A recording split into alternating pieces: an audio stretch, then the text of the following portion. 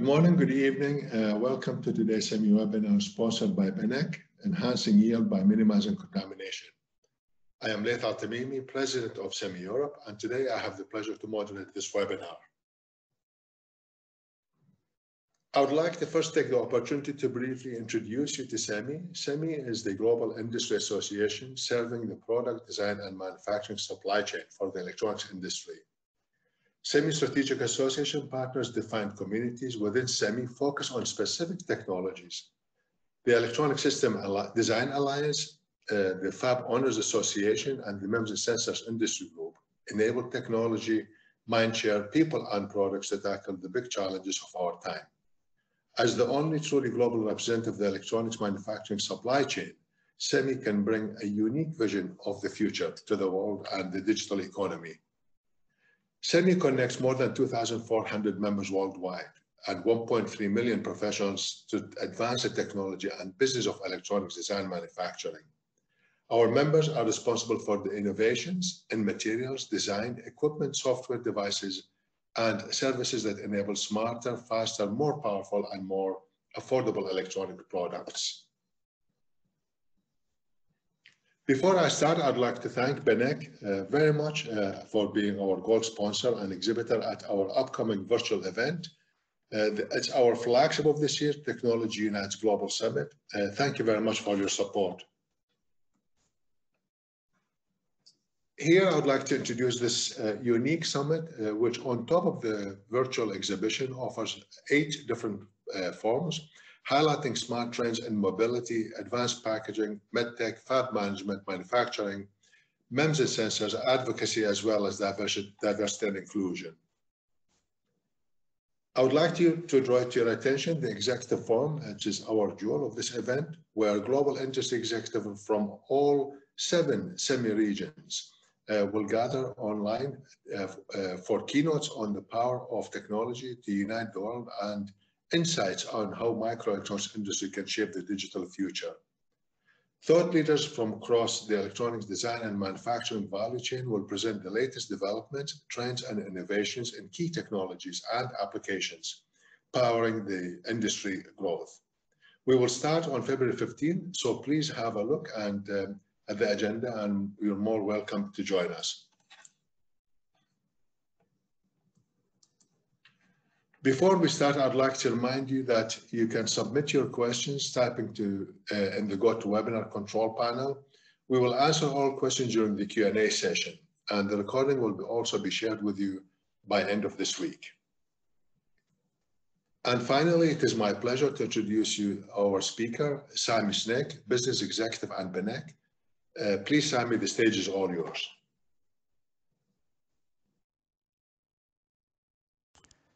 Thank you for the introduction. So today I'm going to talk about how atomic layer deposition technology can be used to reduce particle contamination and metal contamination, and that way improve the yield in semiconductor manufacturing processes. So my name is Sami Snek. I come from Beneq, Finland. I'm a business executive there in charge of semiconductor equipment parts coding business. I've been with Beneq 15 years now in various technical, sales, and management roles, including 2 years in Shanghai, China. I have Master of Science degree in Chemical Engineering from Helsinki University of Technology from 2001. Then to the actual point. So the challenge we are facing here is really that the semiconductor devices are getting smaller and smaller, as we all know. And while they are getting smaller in the more and more advanced technology nodes, they are also getting more and more sensitive to particles and all kinds of contamination, including metal contamination. And at the same time, also the device designs the architecture is changing to more 3-dimensional. So, for example, memory structures like 3D NAND actually require more etching than before. So there's a lot of etching involved, making those deep structures. That again is causing then issues for the equipment parts as themselves as well. So the equipment parts are also a major source of contamination in the process, and various different kind of coatings are being used on those parts to reduce the contamination. But as we go to more and more demanding technology nodes, we need more and more kind of better coatings to address those issues. So ALD, atomic layer deposition, can really help in this. So there are a lot of equipment and process engineers out there struggling with their processes and their equipment, trying to reduce defects and increase yield.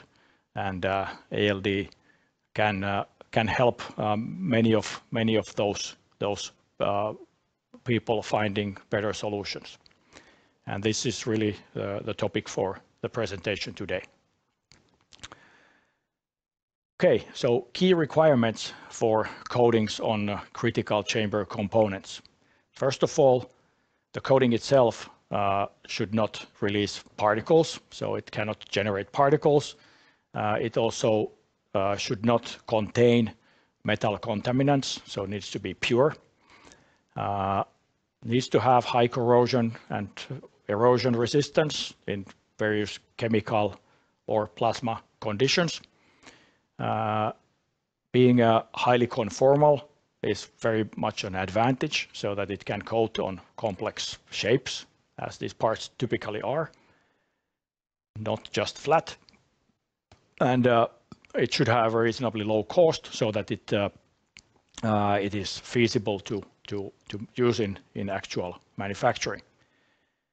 Benefits of using these kind of advanced coatings in general really are largely related to higher yields and uptimes. So you can get higher yield through less contamination, less defects, less particles, less metal contamination. Also through improved process stability. So if the chamber component surfaces stay more kind of uniform throughout the process, then the process remains more stable also. There is less drift and less variation, and that also helps to get higher yields. And in general makes it easier to control the process. And also good coatings can give you longer mean time between clean and also faster recovery after the preventive maintenance. So can this way give you higher uptime as well. General requirements or the how to find the right kind of coating is then to first you have to choose the right method that you use, and then choose the right material for the application, and then choose the right tool to actually make those coatings on your parts. And we will follow these each topic next.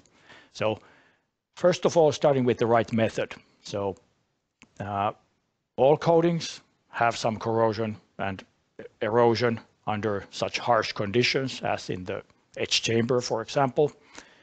So there is nothing that would last forever, but different coatings definitely last longer than others.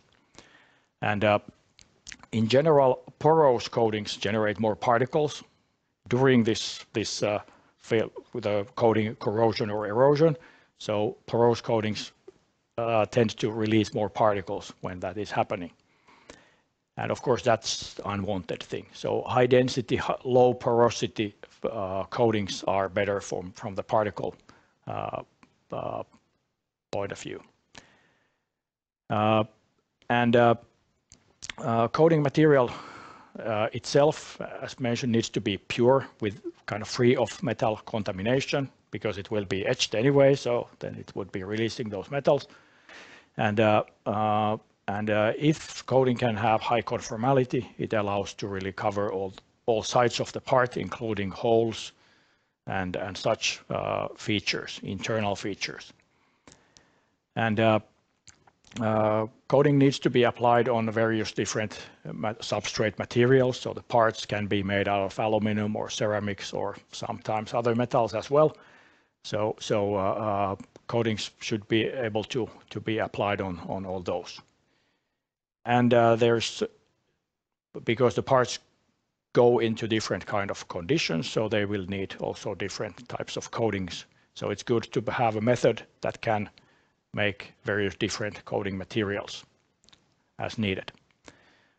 Here in this table we have a comparison of different coating methods used in the industry. So first of all, anodization is widely used. Positive thing is that it is very easy to do, and it's low, kind of relatively low cost as well. It can have low metal contamination and high conformality, so that is good. But it can only make aluminum oxide on aluminum, as that's kind of what it is, and the film is porous and thus has kind of low density. So it's not. It has some advantages definitely, but it's far from perfect. And the plasma spray coatings are also widely used, especially for yttrium oxide, but also some other materials. And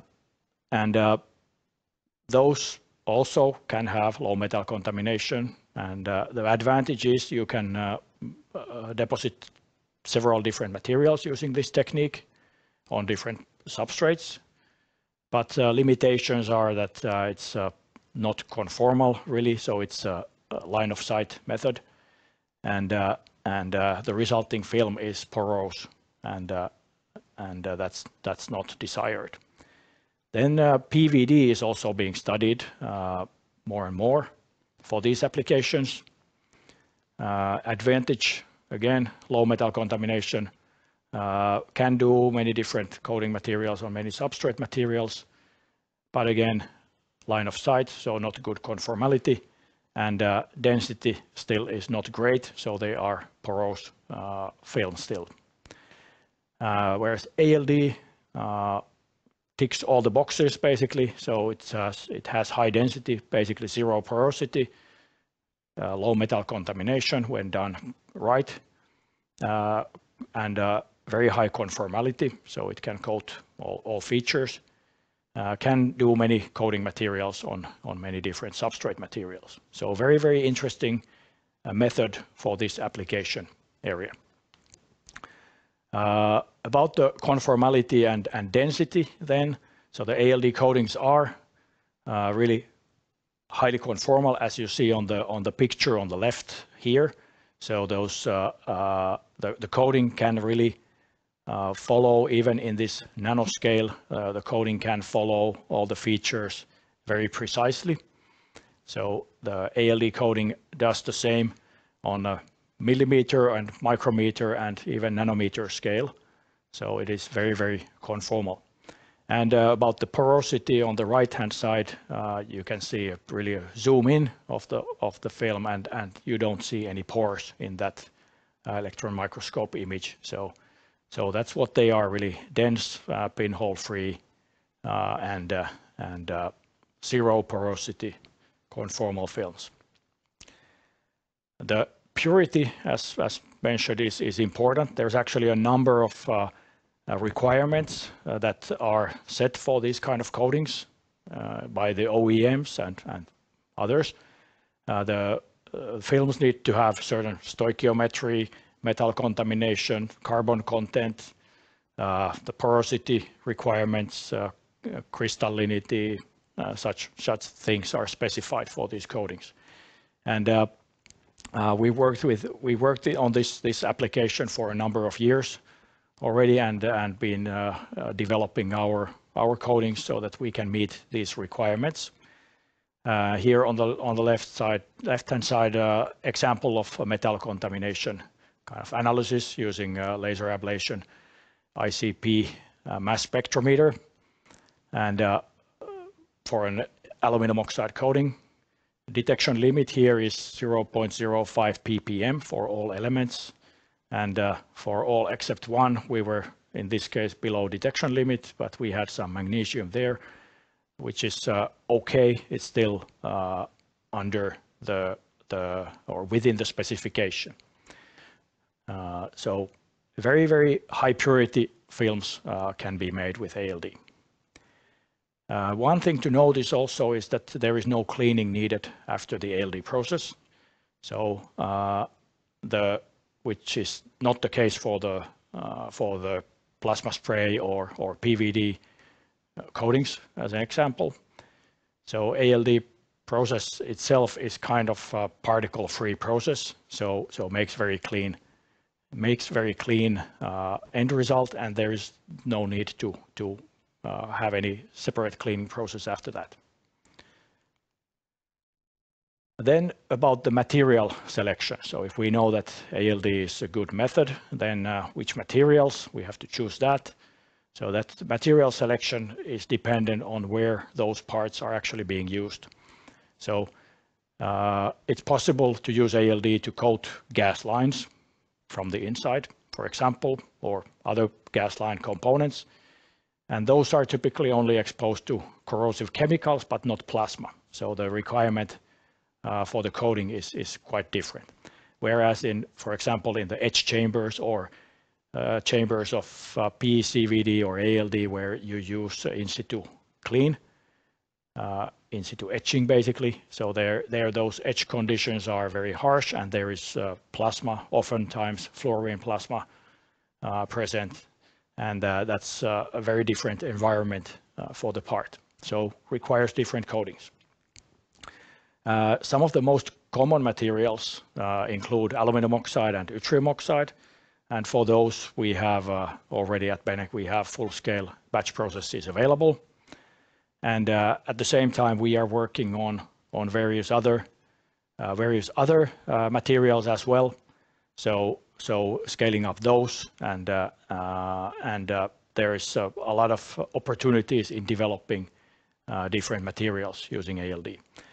On the picture here, you can see in the very, very nanoscale one way of using ALD to develop new materials. So those white lines there are less than 1 nanometer, and the darker lines are around 3 nanometers each. So this way we can really make kind of nanolaminate structures or material mixtures that may have beneficial properties in these applications.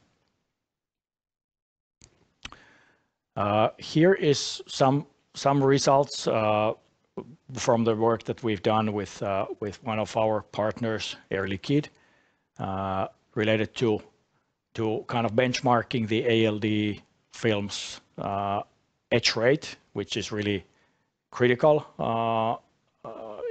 kind of parameter for these coatings, as they need to tolerate the etch conditions. So here's a comparison of silicon nitride and silicon dioxide with PECVD compared to ALD aluminum oxide and ALD yttrium fluoride in this case. So we see here that the aluminum oxide obviously is also has much higher etch resistance, but yttrium fluoride is kind of order of magnitude better in this case. And the conditions here are, this is an ICP etcher using CF4, so fluorine plasma conditions. So again, the material to be selected according to the conditions where the part is being used. Then when you've chosen ALD and you've chosen the material, then you still need to have a piece of equipment that will do that coating, and that's where the Beneq P800 comes in. So it is the largest general purpose kind of batch size ALD system in the market.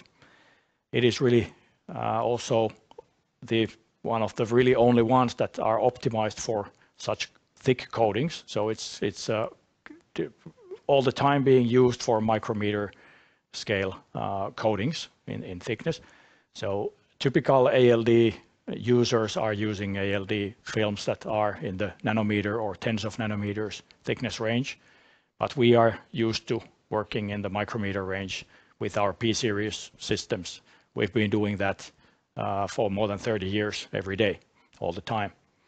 So that's something that we are very familiar with. So this system is very much robust and production proven. Can deposit various different materials on various different types of parts.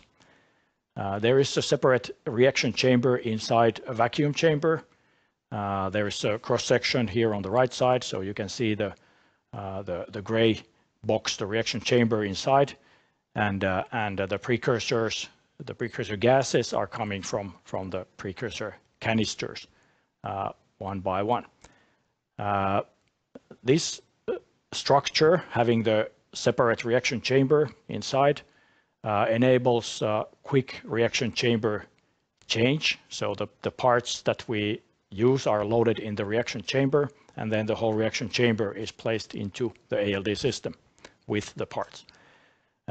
This makes it very quick to switch the reaction chambers, which also in case you need to clean the reaction chamber. So it's very easy for the maintenance, and this way it gives you very high uptime. So really very robust in industrial manufacturing. And here we see a video or animation of what is actually going on inside the machine.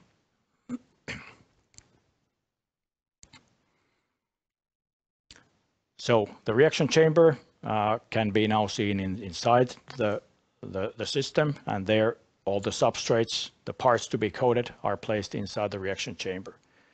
The precursor chemicals, typically 2 of them, are placed in canisters, and they are delivered from those lines through the delivery lines to the reaction chamber.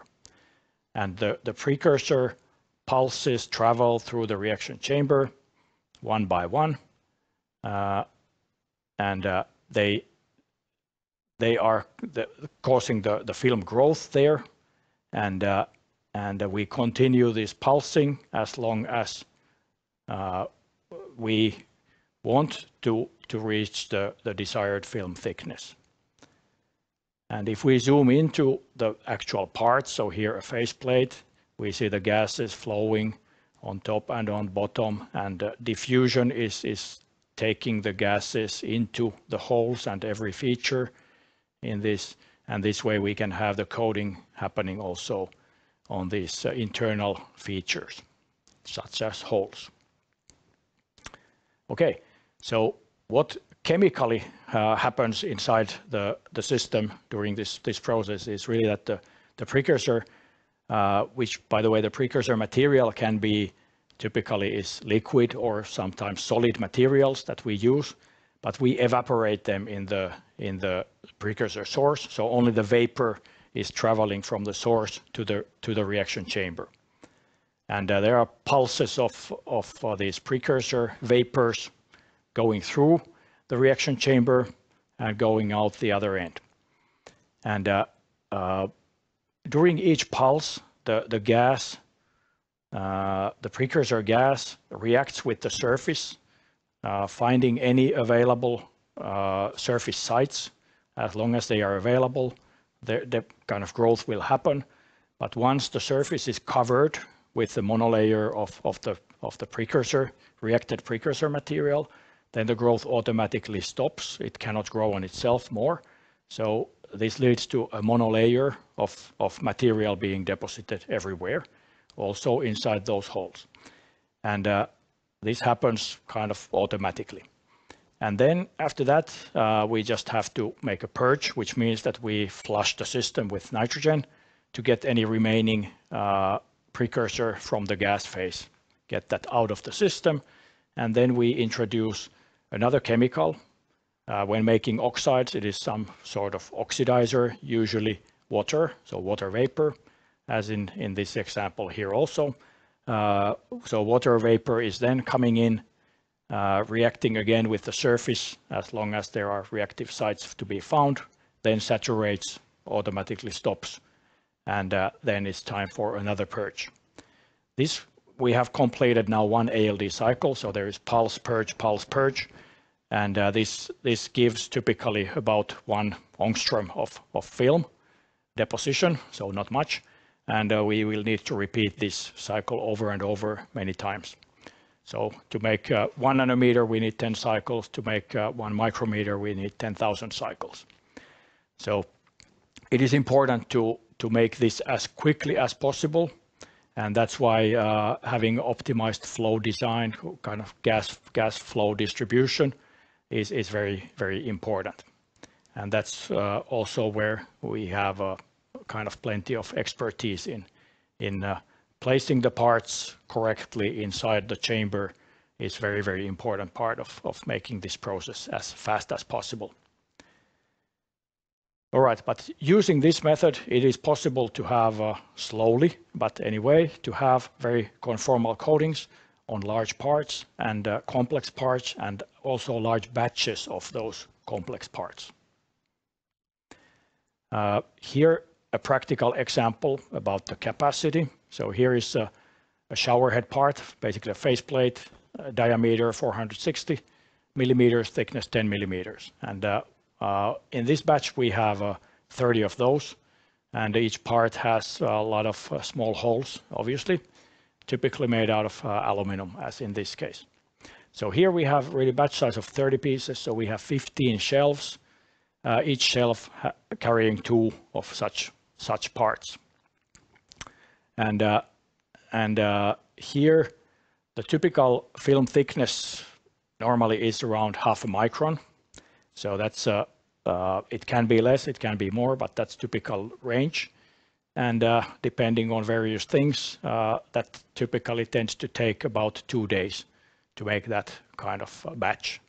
So 30 parts, 2 days, 15 pieces per day. That's kind of the capacity that you could expect. Depending on parts, depending on film materials, depending on various other things, film thickness, batch size, many variables here, but that's kind of the ballpark where we are. And if we think about the uniformity, what to expect, so here in the graph here, this the kind of drawing, we show these measurement locations that we've been using. So numbers and letters here are places of monitor samples that we've had on top of the parts and around the parts on those shelves as well, and measuring all over this. So from the top shelf, from the middle one, and from the bottom shelf, we measure the variation within the batch. For aluminum oxide, it's just 1%, 1 sigma value, and for yttrium oxide, we are at around 6% currently. But that is very much kind of reasonable for this kind of application. So where it's really most important is to have the coating everywhere and to have at least the minimum coating thickness everywhere. That's really critical. But if you have a lot of uniformity variation, then that just means that you are kind of wasting material. You have kind of unnecessarily thick coating on somewhere, and that's just going to lead to waste of time and material. But otherwise, technically, it's not really a big problem. So we know that ALD is great, but still have to say that it's not perfect. So nothing is. So here we see a couple of part examples. On the left side, a good part for ALD. So this is a gray aluminum part with those lot of black holes. So these are through holes. This is good part. So like the faceplate shown earlier, this type of part is good for ALD. Not a problem to coat. Part B here on the right-hand side has the similar feature, but it also has something else in it. So here it has a lot of small holes on one side and one big hole on the other side, and a large empty black cavity in the middle. And that empty cavity is really a problem for ALD process, because we try to do this change of precursor A to precursor B. We try to do that cycle as quickly as possible. And what happens is that the precursor gets stuck on this empty cavity, and it takes a long time to purge it out. So, which means that the already slow ALD process becomes really a lot slower. So these kind of parts, it's much easier and better to coat them as separate parts and not as a kind of ready-made showerhead assembly. So there's some limitations to what kind of parts to be used, and especially also how to place them inside the chamber. It's not all that trivial, but anyway, ALD can do coatings on very complex parts when just designed properly. Very briefly about the company, Beneq. As mentioned, we are based in Espoo in Finland. We have more than 40 ALD systems in-house. We are an ALD equipment manufacturer and service provider with more than 30 years of industrial ALD experience. So we are the first ones really to use ALD in industrial manufacturing. Currently we are about 170 employees, about $35 million in revenue and growing. Then I'd like to summarize the talk briefly. So ALD coatings are clean, dense, pinhole free, and highly conformal. And they can really help you to increase your yield by reducing the defects and contamination levels. We at Beneq, we offer ALD equipment for high volume manufacturing. Also, we offer services, and we are doing that work with and for various different types of critical chamber components. And then the question is that are you working with a part that could benefit from an ALD coating? If yes or maybe, I would be very happy to hear your thoughts, your comments, questions, and discuss that further as a next step. Thank you very much.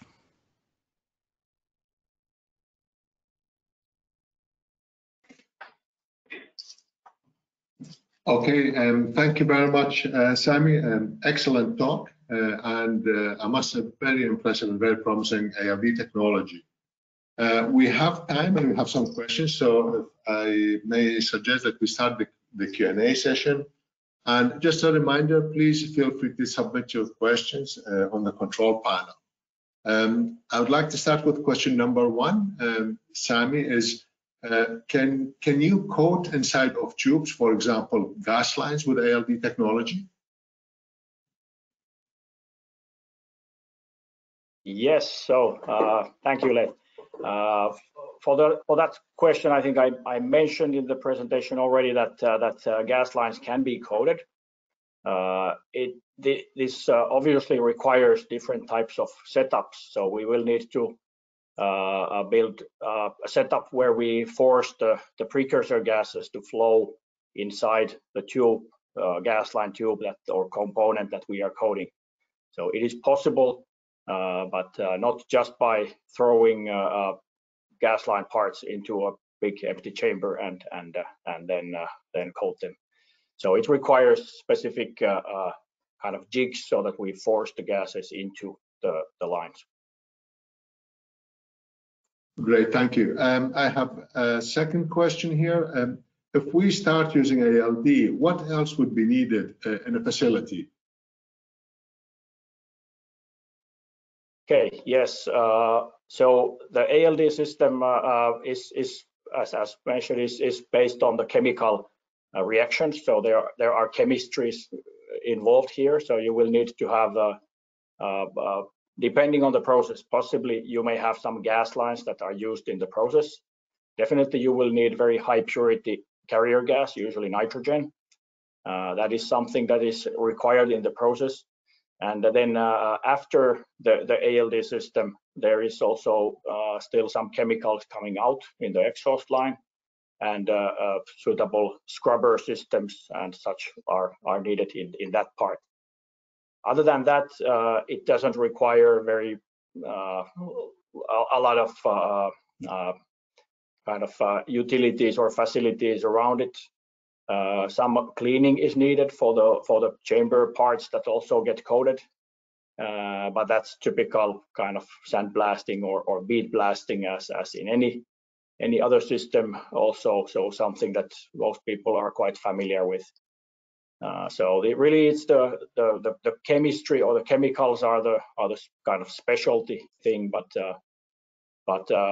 it's really mostly the scrubber line, as most of the chemicals come in a liquid or solid form and come in canisters that can be packed somewhere else and just connected to the system.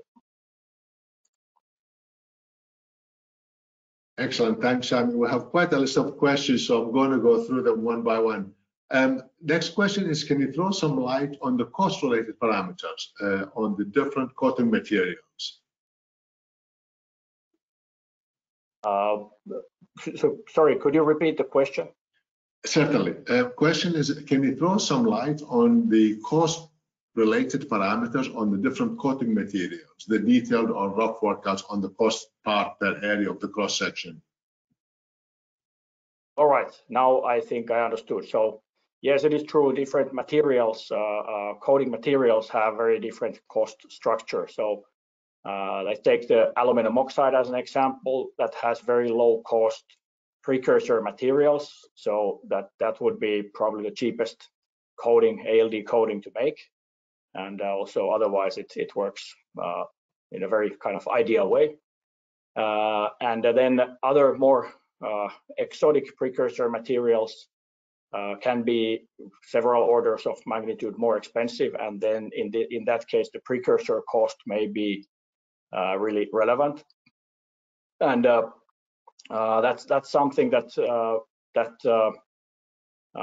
is partly because that the precursor materials really are very expensive, and partly because those are not yet used in large scale, and that's the reason why they are still expensive. So it's a really a kind of complex issue, but maybe the short answer is that for other materials than aluminum oxide, the precursor cost needs to be considered at least. Excellent, thanks, Sami. And the next question is, since various kinds of parts to be coated, do you see the risk of contamination and how to manage it for parts coating operation?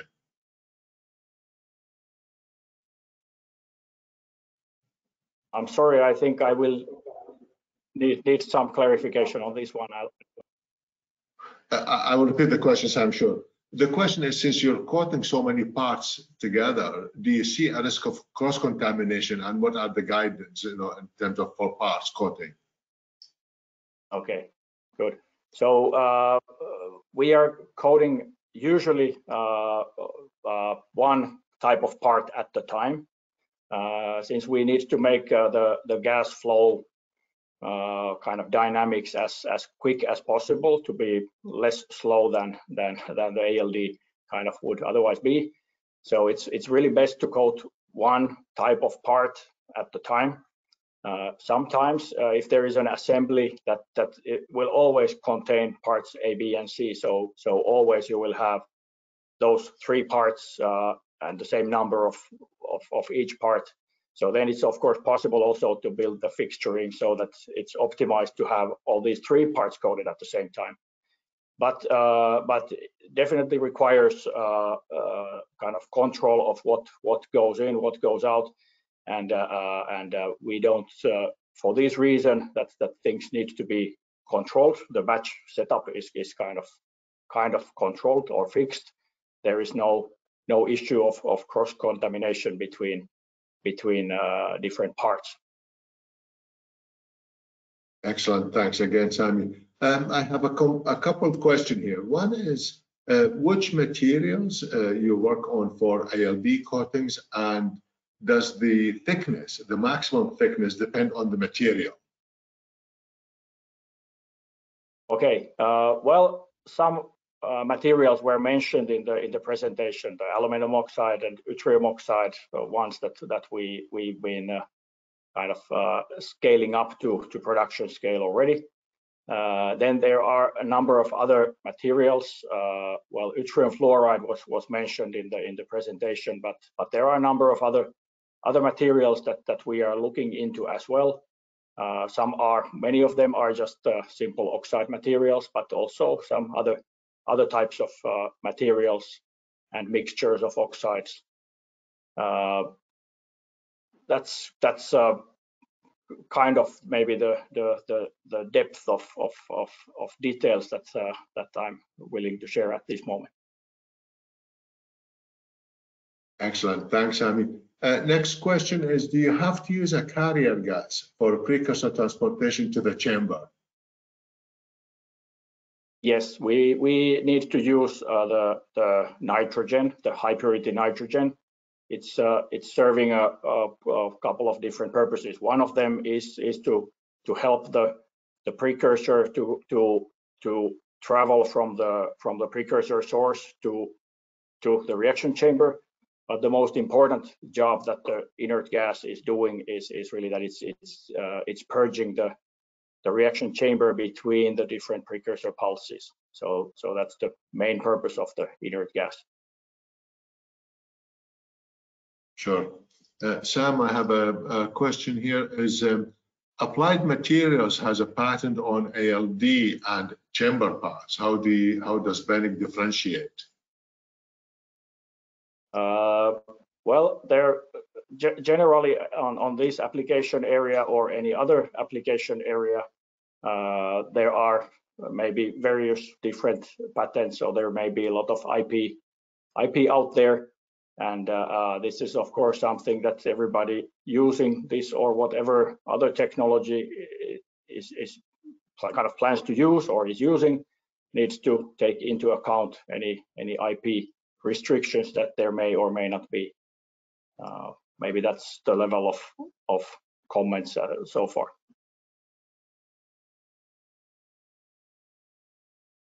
Okay, thanks again, Sami. The next question is,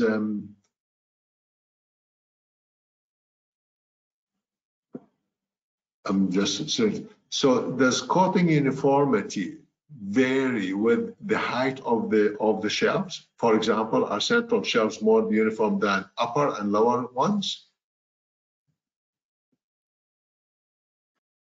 So generally, the coating uniformity is impacted by a number of things, and one important factor definitely is how to place the parts inside the chamber. And yes, it is important to have kind of equal spacing as much as it is possible.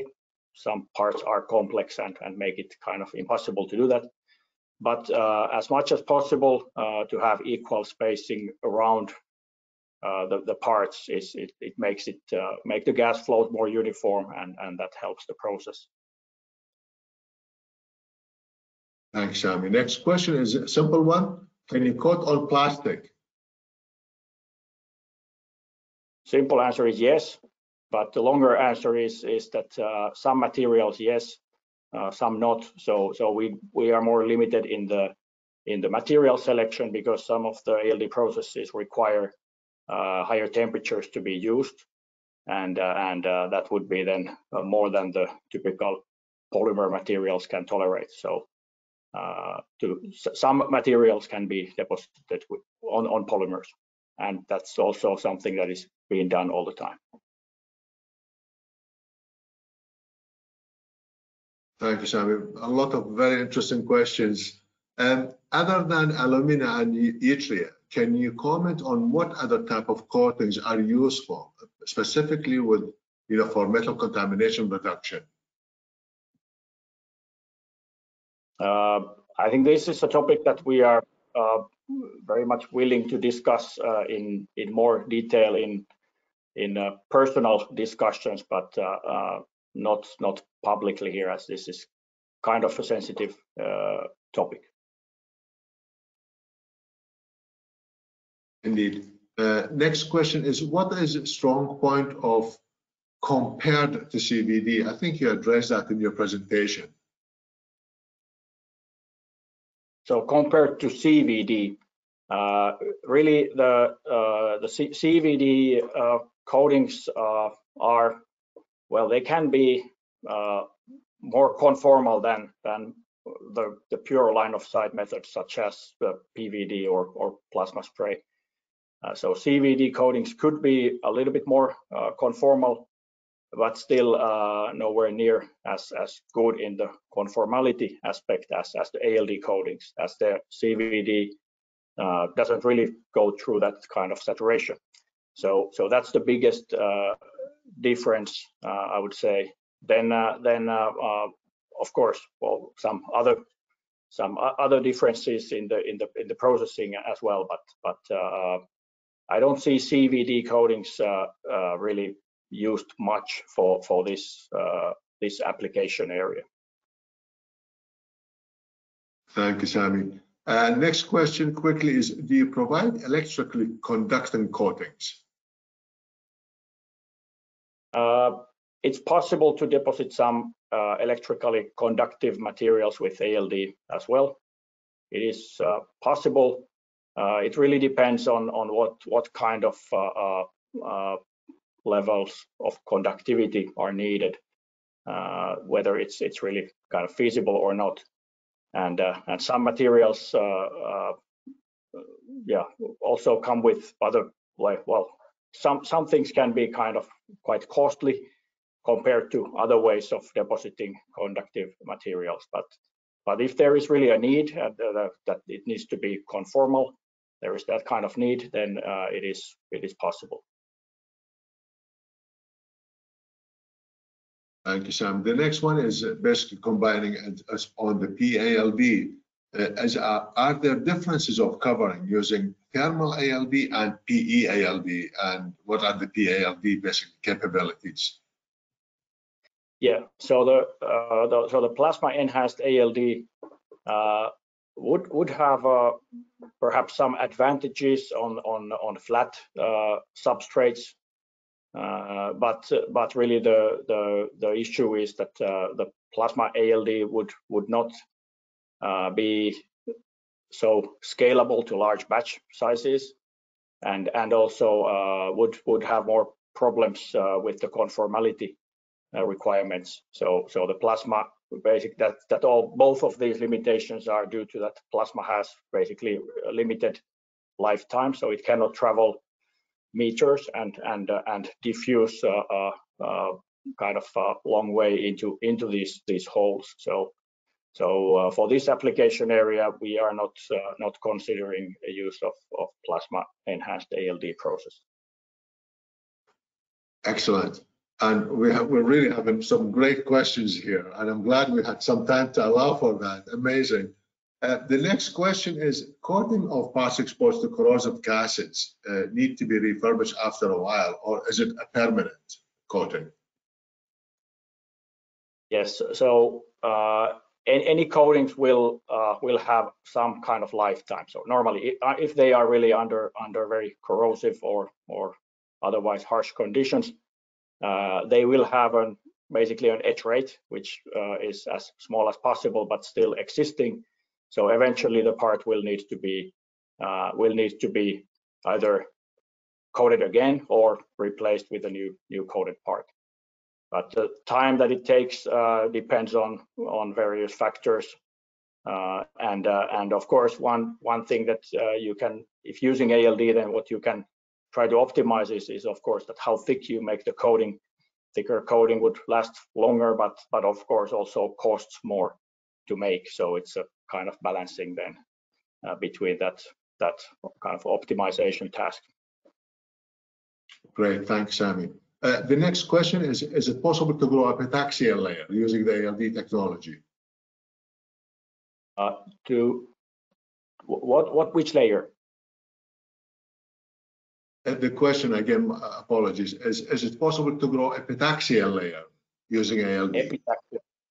Okay, so epitaxial layers are possible in some special cases, but generally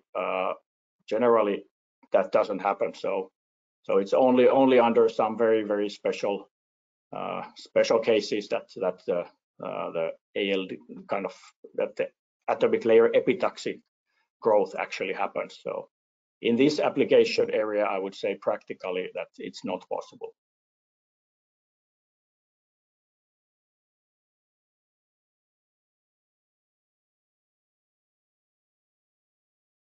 Indeed, Sam, I think there's also next question is more on the cost related per layer or per technology, the benchmarking of between ALD, anodization, plasma spray, etc.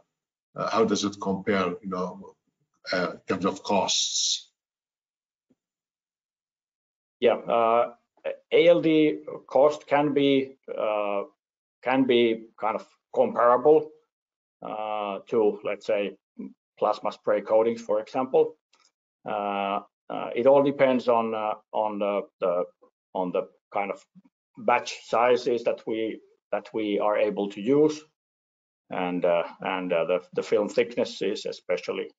Those are the key parameters, because the film thickness will affect two major components, which are how long it takes to deposit that. There's a kind of pretty much linear correlation, and so doubling thickness will cause you to use double time on the ALD tool, and also will cause you to use double amount of precursor. So it's essentially kind of almost doubling the cost if you double the thickness.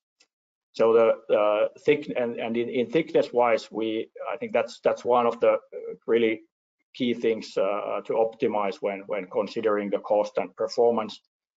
And typically now we tend to be in the micrometer range, so around 1 micron thickness. Could be a little bit less or sometimes more, but in that ballpark. Whereas the plasma spray and anodized coatings are much thicker in comparison. Thanks, Sami. Next question is, are you doing development with tungsten or tantalum precursors? Well, at Beneq we are working with definitely working with tungsten and tantalum precursors, but mostly for other than this application.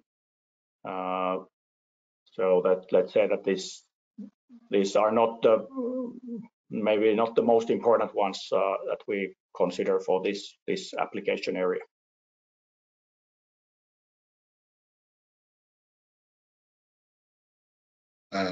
Thanks.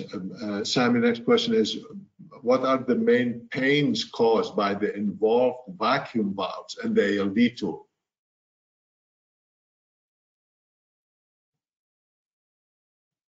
Not sure if I understood the question.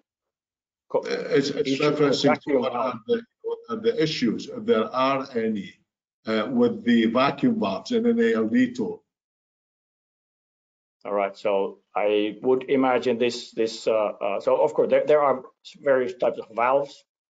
Normally, what we would call vacuum valve, that would be maybe on the pump line. With the proper selection of the valves there is really no issue. So of course there will be some deposition or particles, something in the ALD systems pump line. That's kind of usual. But with the right selection of components, then they can last for a long time, not a problem. Other types of valves, of course, also being used in the precursor source side. So there are dosing, pulsing valves and such things. For those, there are also working solutions. So there are valves out there that can be used. We actually have some of our own valve designs as well that we are using. Thanks, Sami. So we have quite a lot of questions. So I propose that we have time for one more last question. And please, we invite you. So again, to all attendees to thank you very much for your participation. We invite you to join the Technology Unite Global Summit in a couple of weeks, where Beneq is as well as a gold sponsor, but is also an exhibitor. So you'll have a lot more opportunities to have one-to-one discussion with Sami and other colleagues from Beneq. Last question, if I may, Sami, is does handling cause harm to the layer? In case of stainless steel substrates, is there a way to preserve ALD layer during installation or maintenance? All right. So, of course, it depends on the handling. So, handling with gloves is not a problem, but if there is a lot of hammering and such things involved, then of course that'll be a problem for the ALD coatings, but just like for any other coatings. So maybe for those who are not very familiar with the ALD coatings, kind of in practice, they are not that much different from that from the mechanical robustness and kind of tribological properties point of view. Not too much different compared to PVD coatings, for example. So that maybe that gives you an idea of what it can tolerate. But normal careful handling doesn't require anything kind of out of the ordinary. But of course, some attention that let's say that when you use such care that you would not scratch the part, that's something you anyway should avoid if it was not coated.